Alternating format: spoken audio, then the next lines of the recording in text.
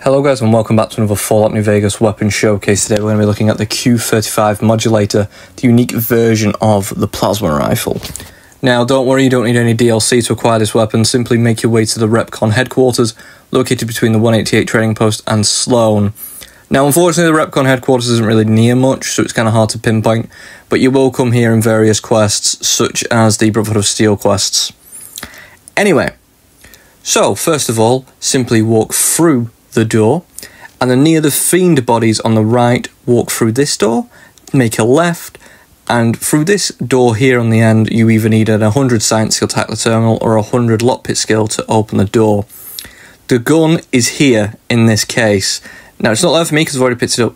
Don't worry if you can't hack the terminal or get through the lockpick. I'll show you. Simply walk up the stairs, go through this door. Then simply make your way to the left here.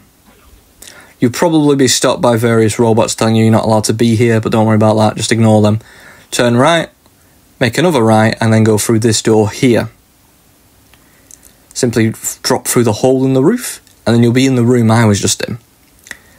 Now you can open the door from this side without a hacking terminal skill or a pick lock, so don't worry about that.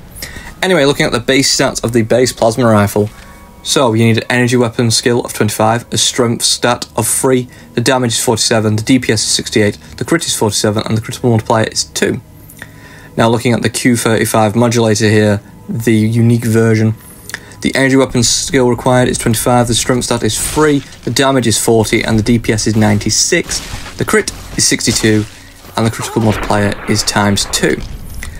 Now, as you can see, the stats of this weapon are a bit weird, as the damage is lowered by 7 points, but the DPS has been increased by 30, the crit has been increased by 20, and the multiplier is the same. So you're going to be hitting more critical hits with this weapon, but it is a plasma rifle, so do pay attention to that slow fire rate there. As you can see, I'm fighting a legendary gecko with this, and as long as you hit the shots, you are going to do some damage with this weapon. Don't be off-put by the fact that the damage stat is lower than the base plasma rifle. You still do damage with the Q35 Modulator. With that being said, guys, thank you for watching. Take care of yourselves, look after yourselves, and I'll see you in the next Fallout New Vegas weapon showcase.